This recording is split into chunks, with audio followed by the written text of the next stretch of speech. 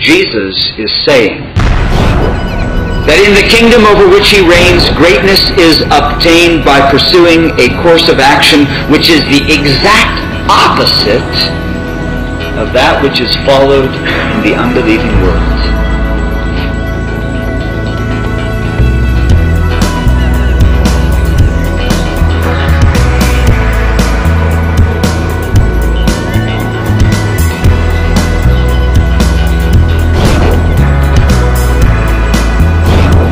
Even Christ himself, the very Son of God, of one substance with the Father, came to earth to serve others.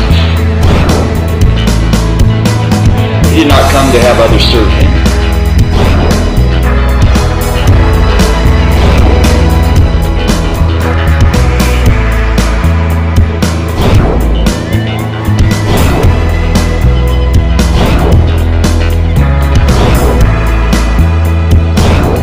A husband is great because he sees himself as his wife's servant. He sees himself as his family's chief servant. That is what God has called us to do. God has created us to serve.